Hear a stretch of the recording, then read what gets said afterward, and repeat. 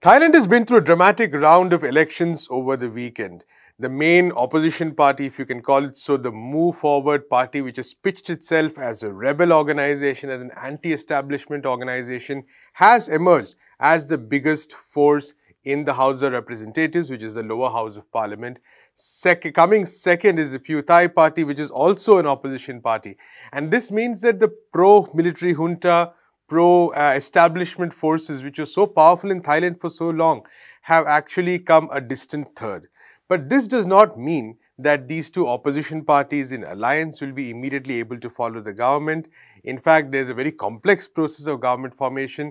We are going to be talking about this process today. We are going to be talking about what the election might signify, might symbolize for the people of Thailand, what lies ahead for them. To talk about all this, we have with us Kheetanat Wannaboworn, who's an activist with the Thailand Office of Focus on the Global South. Thank you so much for joining us. Thank you, Prasan. Very happy to be here with NewsClick today. Right. So start with, could you maybe just tell us about the government process I was talking about, which is that, okay, the elections were held for the House of Representatives, that's the lower house of parliament.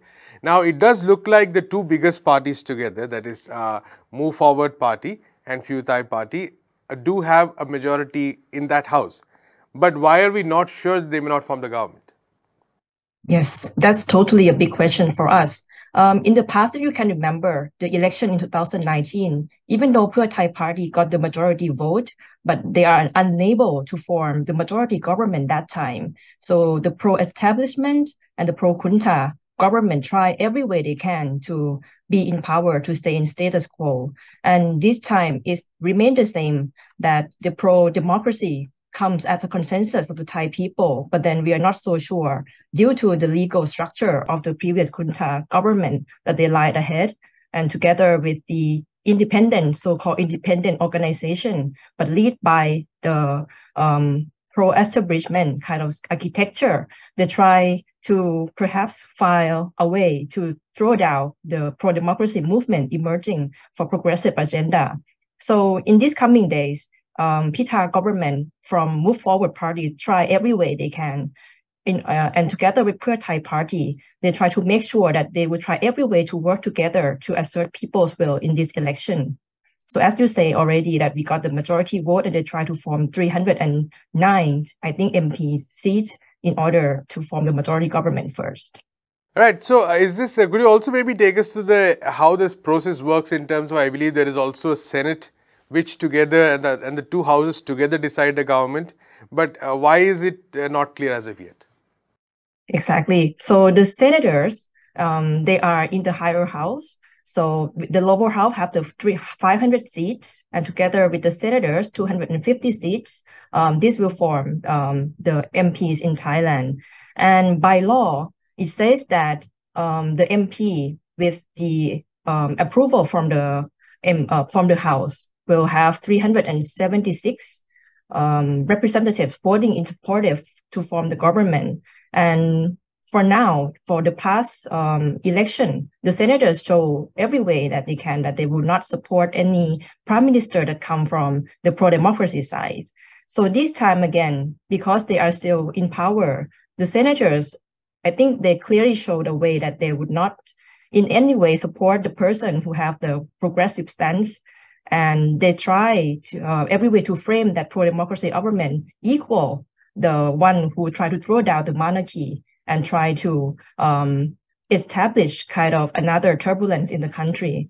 So again, the senator will not be very much supportive of people's will, and that's very much our concern for now, how Thailand, with majority votes from the people, can form the pro-democracy government, even though we have the slight political maybe earthquake for pro-democracy win, a consensus of Thai people already. Right. I believe the senators were all appointed by the previous military junta government, if I'm not mistaken as well. Exactly. So this is, I would say, the legal architecture previously lied for the status quo to remain in power. And I'm not sure if I can say it's lucky, but then the clause in the constitution, they will be out of power by next year in May. So that means that in any chance, we have pretty much a hope for the people to move forward, to mobilize, for democracy. without the senator in power. Right. So could you let's go a bit in detail into the results. We do know, for instance, that the largest party is the Move Forward Party, and like I said, it has pitched itself as it has appealed on the issues of an anti-military sentiment. It has tapped into that. It has talked about it has actually recruited a lot of people who were part of the anti-monarchy protests that took place over the past couple of years. So how did it pitch itself to people in Thailand, and what were its key agenda points? For the result first, Move Forward Party got 153, if I'm not mistaken, seats in the parliament at the moment as for the provisional results, and Pheu Thai got 141 seats in the parliament. And another thing that the observers in Thailand see is that even though they got taken the seats, but the percentage of people vote for them is still slightly not a majority. For example, out of 39 million votes come out, I think 11 million votes for future Move Forward Party. So that means that for the district voters, 25% go to Move Forward Party, and 36 go to the party list candidates. So that's mean if Move Forward Party try to advocate for very progressive issues, for example, the very sensitive one on monarchy reform, it means that they would need to aware that even though they got very slight, very earthquake of victory, but then maybe some people still keeping up to understand their issues. So that means that there's a lot of communication on the policies that Move Forward Party need to taken forward after the election. And as for the agenda, they try to bring in not only the lèse majesté reform, they also try to put the military out of politics. So all the big issues are there on the table, and some coalition parties may not totally agree with all of them. I would say that that's also a rough road ahead for them internally and externally, in order to form the government. Right. But also to sort of understand their agenda a bit further, in terms of many of the demands that are often raised by people's movements and organizations. For instance, we know that, the question of inequality, the question of withdrawal of some of the reforms that we talk about, has the party taken a stand on some of these, like, for instance, economic policies? And I think they make sure that their policy are not populist policy. They try to argue that Move Forward Party goes for the social welfare policy. And for example, they try to guarantee some standard and minimum welfare policy for each sectors. For the newborn babies, for the aging persons in Thailand, for example. And in every debate they go to, they try to back up with research how the inflation makes the calculation, why Thailand need to step up every year, for example, in order to increase minimum wages, and how they try to line up for the standard income, for example. So I think their argument would say that what Thailand needs is not populist policy anymore, but some kind of standard in order to guarantee social welfare, not just the social safety net. That's interesting. So let's look at the other side of the picture. We know that the opposition suffered quite a huge blow. Prime Minister Prayut Chan-o-cha himself, his party itself, performing quite poorly. So what do you think led to these right-wing forces actually suffering such a huge defeat? Because I believe the highest right-wing party is around 70 seats or something, if I'm not mistaken. That's a very important question. And I think we try to monitor very well how the reaction from their sides are going on. But at the moment, what we can see clearly that the election results can show that maybe people will not totally agree with all the progressive agenda on the table. But the consensus we have at the moment is that people are tired of the old regime and the old guards in the Thailand politics for 8 years.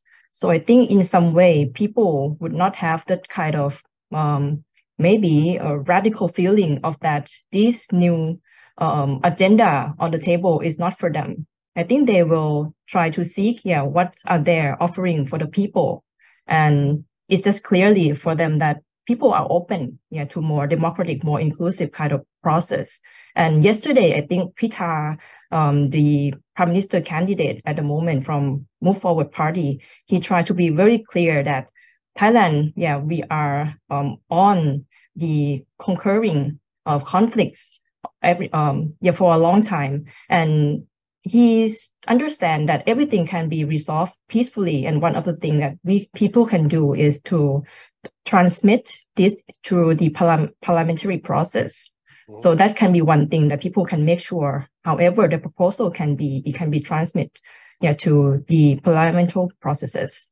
And finally, just to sort of also go through quickly what seem to be the demands of the, progressive sectors of society, so to speak, the trade unions, the farmers' movements. At this point, what is their approach to how are they seeing the election? What are the kind of issues they think need to be addressed first? I think one thing that Move Forward try to make sure all the time is that they try to also invite representatives from this sector to be on the party itself, to represent themselves, to voice their demands. And I think they pretty welcome the victory of Move Forward Party. We can see, I think on number 4 or 5 party list candidate, he directly come from the trade union representative.